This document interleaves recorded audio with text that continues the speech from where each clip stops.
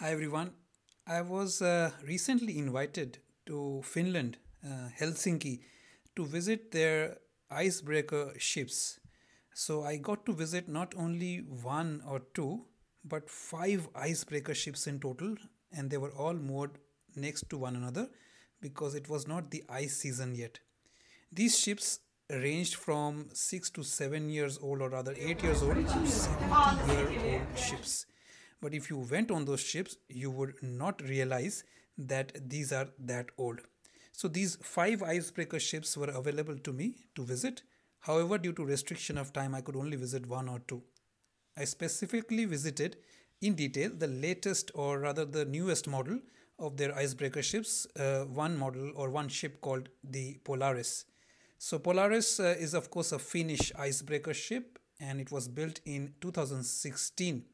She's the most powerful icebreaker ever to fly the Finnish flag, and the first icebreaker in the world to feature environmentally friendly dual fuel engines capable of using both low sulfur marine diesel oil and liquefied natural gas. So, in the mid 90s, the Finnish National Board of Navigation launched a project to fund these secondary uses for the new vessels, and a multi purpose application of the new icebreaker resulted in a better utilization of the vessels, assuming they were chartered by a commercial third party. However, based on ice model tests carried out before the vessel is delivered, Polaris is capable of breaking level ice with a thickness of 1.8 meters, which is about 6 feet, at 3.5 knots, and maintain a speed of 9.2 knots unbroken ice. While the ice in the northern parts of the Gulf of Bothnia does not get thicker than 1 meter, even during the highest winters, the high ice breaking capability of this vessel allows the vessel to operate efficiently in all prevailing ice conditions, particularly heavily ridged ice fields, and maintain a high average escort speed through the winter. In open water, the vessel has a trial speed of 17 knots. So this vessel, and they showed us a lot of videos on the bridge. The captain was very kind enough to show us the videos where this vessel actually paved the path for non-icebreaker vessels. What you see in your videos here are we are actually passing through these different icebreaker ships. We actually went to all five, but I had to choose one or two of them to really visit. So you can see the name of the ship Polaris is written here. This is the one where we spent the most time because this was the newest icebreaker, and that was the most logical thing to do. So of course here we are in the engine room of the Polaris, and this has a diesel electric power plant and a propulsion system. She's the first icebreaker in the world to be powered by a dual fuel engines capable of using both low sulfur marine diesel oil as well as liquefied natural gas. So Polaris actually features a novel propulsion system consisting of three electrically driven azipoid propulsion units, one of which is located in the bow of the vessel. The stern propulsion units are rated at 6.5 megawatts. So this new type of propulsion system was selected to fulfill the strict operational capability requirements as set by the Finnish Transport Agency, particularly in ridged ice fields. So based on ice model tests carried out before the vessel is delivered, Polaris is capable of continuously breaking ice with a thickness of 1.8 meters that I have told you. But it also has a bollard pull of about 214 metric tons, and it can be utilized for emergency towing of stricken vessels. Again, you can see the mess rooms are beautifully, absolutely spick and span. You This is still a relatively newer vessel, 8 years old, but we even went to the vessel which was 70 years old, and you would not be able to guess that vessel is 70 years old. That's how well maintained these ships were. So we also visited the bridge. Of course, here the captain showed us the different bridge equipment. This is the TV screen where he played the different videos for us. The safety equipment was shown, and this vessel is about 110 meters in length and a beam of 24 meters. So she has a displacement of about 11,000 tons. Her design draft is about 8 meters, and it operates with a crew of about 16 people. Accommodation for 8 supernumeraries are there, supernumeraries, and it has an asymmetric bridge to maximize visibility to all directions from the main steering position on the starboard side. And the propulsion units can be steered individually using 3 joystick-like controllers instead of the traditional wheel and telegraph. This vessel is classified by Lloyd's registers, and although the icebreaker is stationed in the Baltic Sea, where there is only seasonal ice cover, she is designed according to the International Association of Classification Societies Unified Requirements for Polar Class Ships.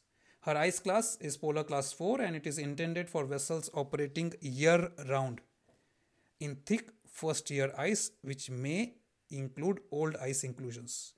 However, since the vessel also has a class notation Icebreaker Plus and operates as an escort icebreaker in difficult ice conditions, she has additional structural strengthening in critical areas. Like all Finnish icebreakers since the 1980s, this ship also features an unpainted stainless steel ice belt to reduce friction and protect the hull against ice abrasion and corrosion. You can see the beautiful sceneries we could see from the bridge of the vessel. So Polaris is designed primarily for icebreaking duties. She also has a secondary role as an oil spill response vessel.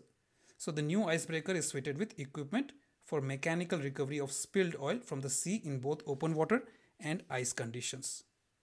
So you can see here that how clean the vessel is. Look at the deck. Look at the the vessels behind her as well. How well maintained they were. How clean they were. Shows a lot about the dedication of the crew. So we were also allowed to, of course, look at all the bridge equipments. The bridge was spick and span absolutely. So this this vessel, like I said, it operates with only a crew of 16, not 23 or 40 or 50. But it was amazing to see, and the crew were very professional. This was, of course, berthed in Helsinki, where we got to visit the 5 different icebreaker ships. And they told us how during off season, these ships are berthed alongside, during which they're used for maintenance. But when the ice season does happen, these ships have full on work, and the captain was showing us different videos of how these ships go ahead and create a pathway for the following ships. And it's quite a tedious task. It's quite a hard, I mean, people who work on icebreakers will probably know about this. So that is why the vessels are utilized in such a way so that the overall economics of the state-owned fleet is carried out. So even during off seasons, these vessels are used for different purposes.